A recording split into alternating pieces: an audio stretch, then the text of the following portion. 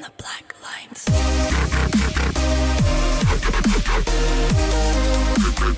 Maybe this isn't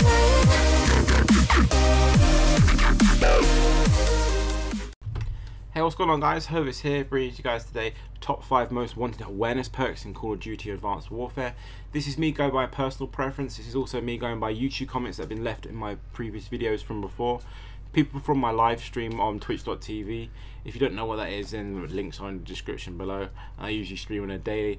But yeah, this is just personal preferences, people who I know in real life, what they would like to see. I'm also going from old games as well and putting maybe a new perk together as well. Put 2 new perks together, which I think would be really beneficial for Call of Duty Advanced Warfare. If you don't get any of it, what I'm trying to say in this video, please let me know in the comment section below, and I'll try and walk it through you and maybe commenting it on you, basically writing it to you.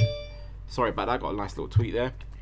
But yeah, guys, sit rep obviously for Modern Warfare 2 and Modern Warfare 3 were like, it shows you where the perks are on the map. Sorry, not perks, sorry, equipment are on the map, and I think that'd be really good and beneficial for people who are quite wary of like when they're playing running around the map as well.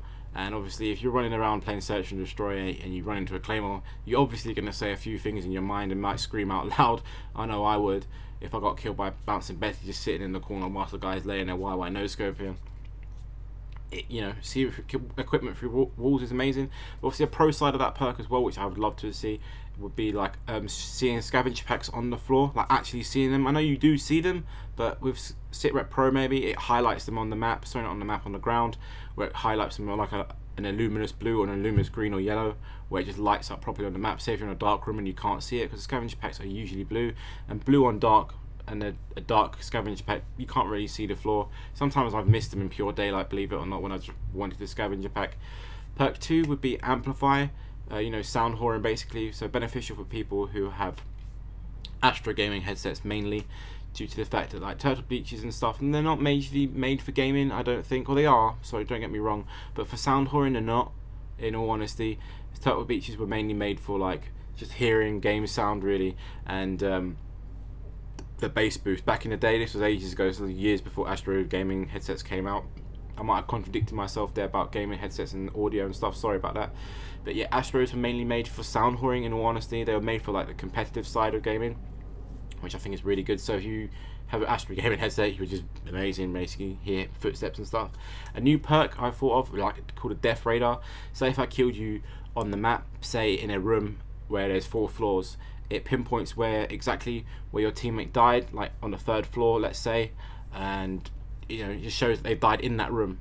Sometimes you just don't notice on the radar where Bob died and stuff. Not everyone looks at their radar. Like I usually look at my radar, and if I see a teammate die behind me, I will automatically turn around. Literally, mainly I just aim around, turn around, see if he dies, and I have a check if so and so is there. Sometimes he's not.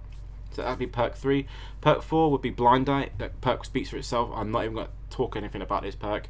You know, Blind Eye, so you hide away from kill streaks and stuff, like aircraft and stuff. That'd be very beneficial for people who are quite wary of and playing against really good players and that just might get destroyed maybe. That's happened to me a few times, I'm not going to lie. New perk as well I thought of, which would be called a kill streak indicator.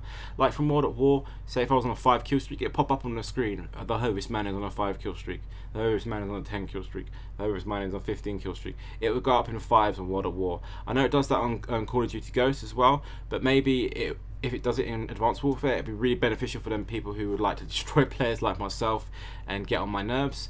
Anyways guys, you've been amazing, peace out and take care.